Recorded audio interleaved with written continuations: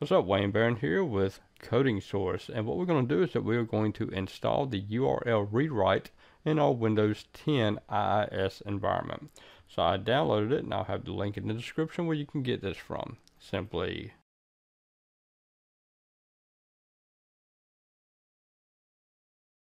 Okay, so now that we have our URL Rewrite installed, we're going to select our virtual directory or your regular directory, depending on which version of IIS that you're running. This is running on Windows 10. So we're going to choose our URL Rewrite, double click on it. Come over here and choose Add Rules. We're going to choose User-Friendly URL. I'm just going to type in site.com/CarsKiss, and then we're going to choose OK.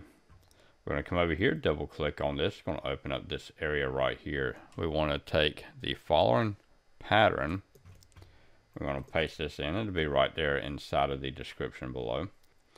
And then we're going to come down and we want to change this right here to this. Okay, so it's going to be profile.asp username equals r:1. We're going to choose log rewritten URL. We're going to choose apply. And we're going to create a file. So we're going to do save.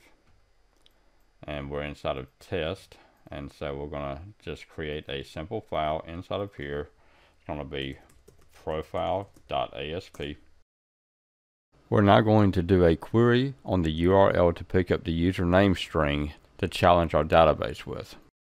So we're going to do string un equals request dot query string, and we're going to do username. Okay, and so once it finds that, it is going to do a response dot write, and we're going to write that. So we're going to do a save. We're going to simply come over here and do 192.168.2.3/test, and then do our username, and there we go, our redirect. So it did not change, everything stayed the same. So what you would do here is that you would put in your database information right here in this area, and then you would be able to grab a hold of that information by simply just doing like a select statement, select ID username from my users, where username equals, then do a question mark, and then it'll be this string username right here would be this, and then that would be all you would need to do. I am Wayne Barron. This is Coding Source. Y'all have a good one now. Bye bye.